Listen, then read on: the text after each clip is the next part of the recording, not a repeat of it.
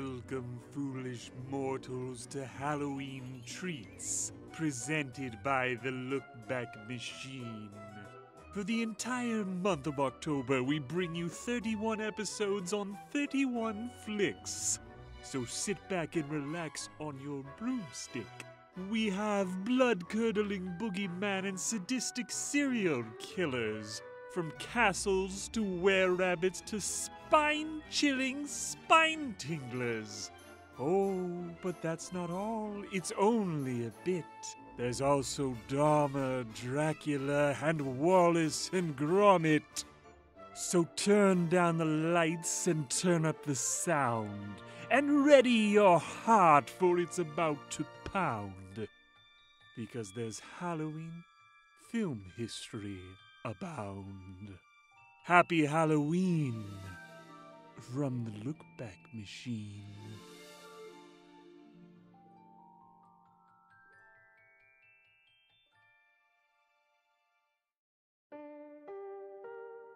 Director Stuart Gillard had worked for Disney before. He had directed Rocketman back in the 90s. In the 2000s, however, Disney Channel original movies were on the rise, and Gillard went on to direct 7 DCOMs, 3 of which are part of Disney's effort to have a Halloween movie every October. We begin with Gillard's first DCOM, Scream Team, which is marked by an all-star cast.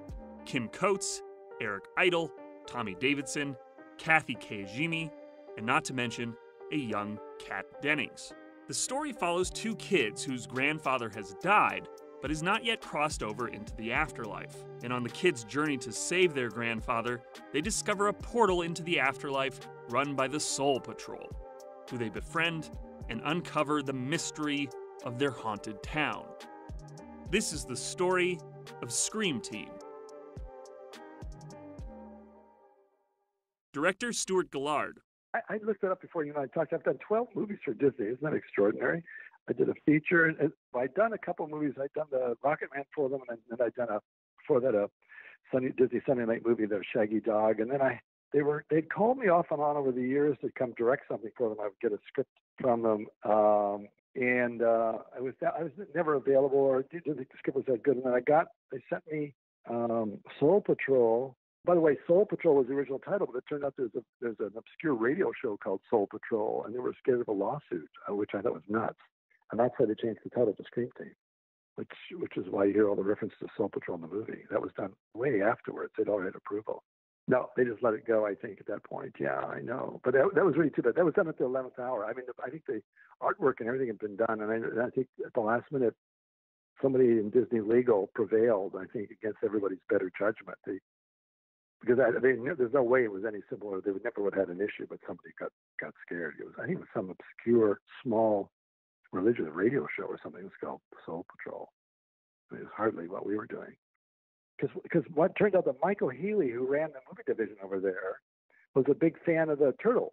So when I met Michael in his office, he said, "Look at this! He had turtle memorabilia all over his office." And because his kids were the age he took all his son in to see the movie. So it was great because Michael and I hit it off right away. He was a brilliant executive, and he and Gary Marsh were really making a lot of movies. They just invented that whole Disney Channel movies. They did. I don't know how many they made, but they made a lot of them. But they really developed some great scripts. And so I read Soul Patrol, and it was just one of the funniest scripts I ever read. It was written by a guy called Dan Berenson, who's just a brilliant writer, who actually wrote a lot of the Disney movies, some of which I subsequently directed.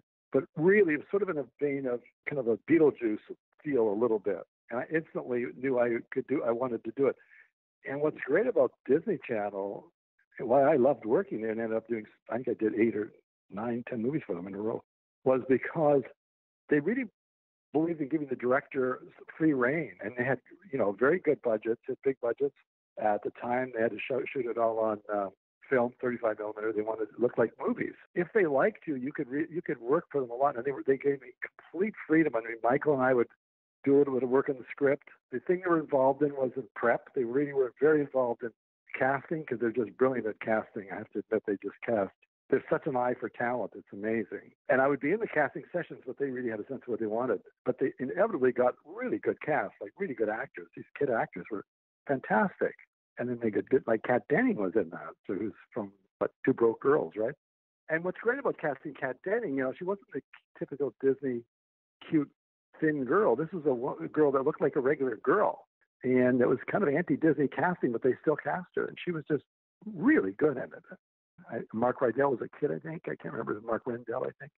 But, then we got Eric Idle on board because the material was so funny. We caught Eric at a perfect time in his career when he was looking to do something. And we got Kathy Najimy to come in because the part was good. Kim Coates, from Sons of Anarchy. So we had a great cast, and it was just a really fun movie to shoot. I mean, it really was. I mean, with that kind of cast, you know that the stuff's going to be even better than it's on the page. The Scream Team. What is it? It's a ghost, and I'm keeping it. Starring Tommy Davidson, Eric Idle, and Kathy Najimy. Don't mess with me. I am in no mood today. The Scream Team, a Disney Channel original movie. They're having the time of their afterlife. Friday at 8, 7 Central on Disney Channel. The crew to watch Eric Idle was just huge for them to come in and be able to watch this guy. I was working with Eric, and at the same, he told me how he used to go. What made him crazy was he said that people keep coming up to him and doing Monty Python, and it drove him nuts because they come up and they do the Monty Python sketch to Eric Idle. He's just staring at them as they were going through the dead parrot or whatever. So he just drove him crazy. And I said, Eric, so what? He said, I just got a little hole in my schedule.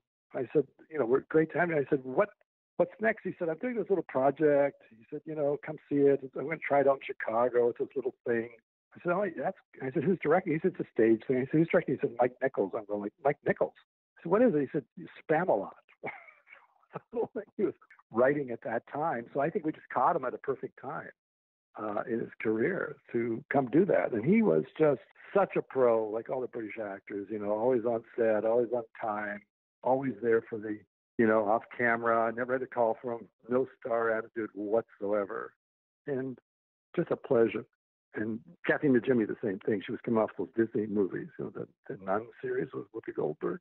But the thing is, the Disney Channel, they give directors a lot of leeway. They really do. They don't hover over you on set. They expect you to direct the movie. And if you direct it well and with some style and turn it in like a little feature film, I was pitching how I wanted to shoot the movie because, a lot of it takes place at night and a lot of it's in the woods. But the two leads, of course, were at the time, I think, I want to say 12 and 14 or 12 and 16, something like that. Because anyway, which means automatically you can't work some very long hours because they're underage. You're only allowed so many hours a day. They have to have, schooling and everything. But more importantly, that you can't work them late. I think the curfew was, 10 o'clock or something. You couldn't work past 10 o'clock.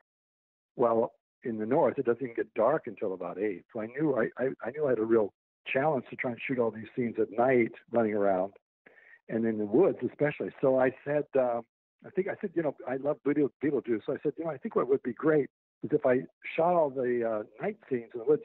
Why don't I shoot it like I'm talking to a younger executive, Michael Healy, and I said, so what I'd like to do is I said, I'd like to shoot it day for night. And the guy's staring at me. And I said, day for night, like they did in Shane. I like to be like Shane. There was great day for night scenes when the bad guy's riding in the corral and the guy's nodding, saying, that's a great idea.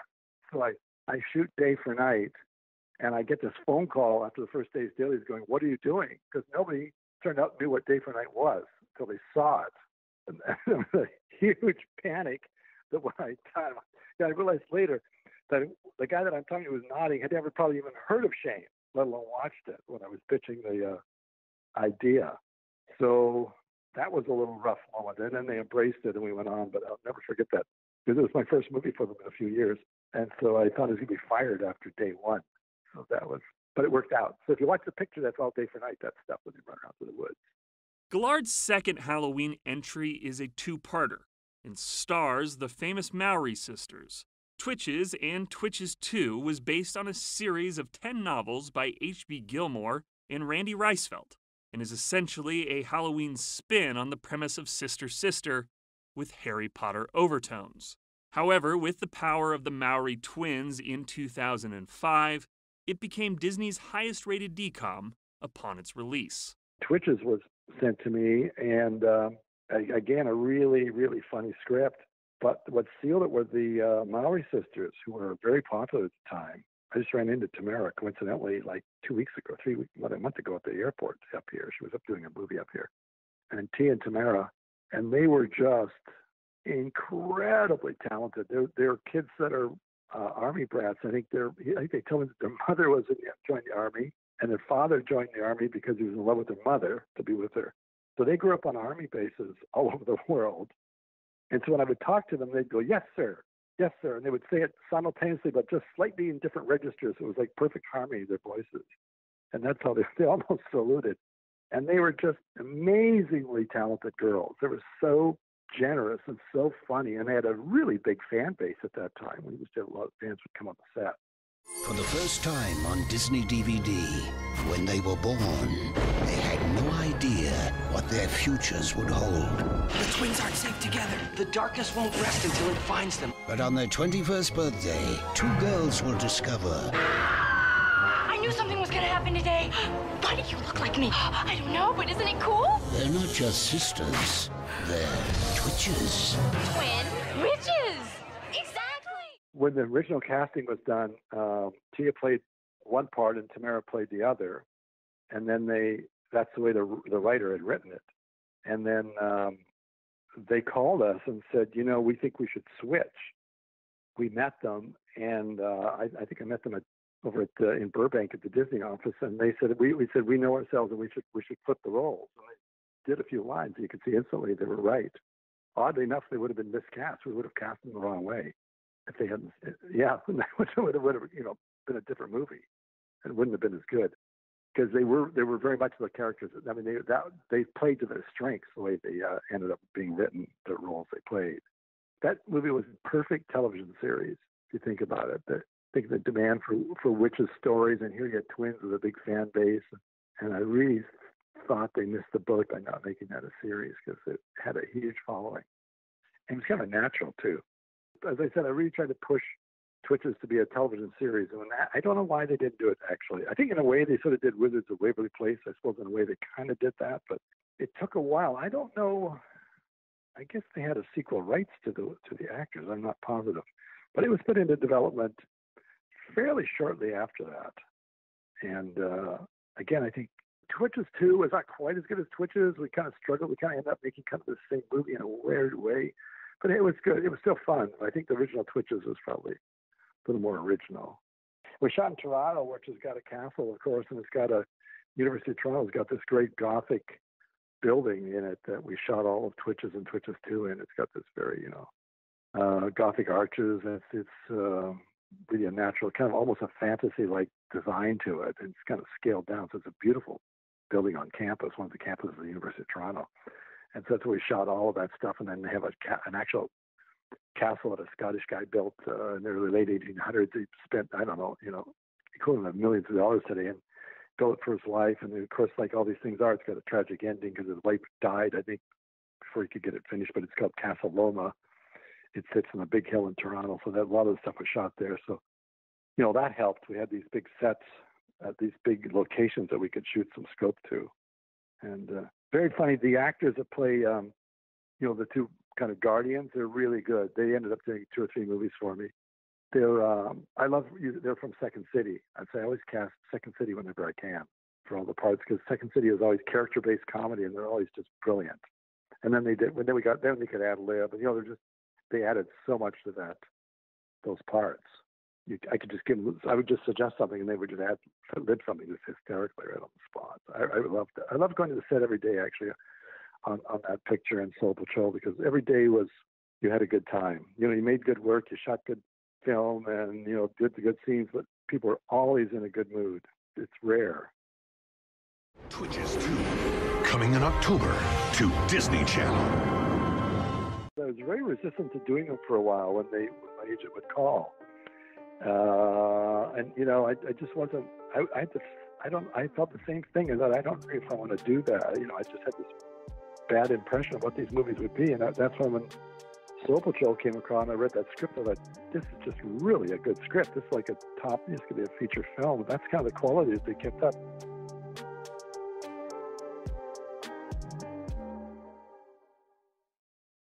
Thanks for listening to Halloween Treats, presented by the Lookback Machine.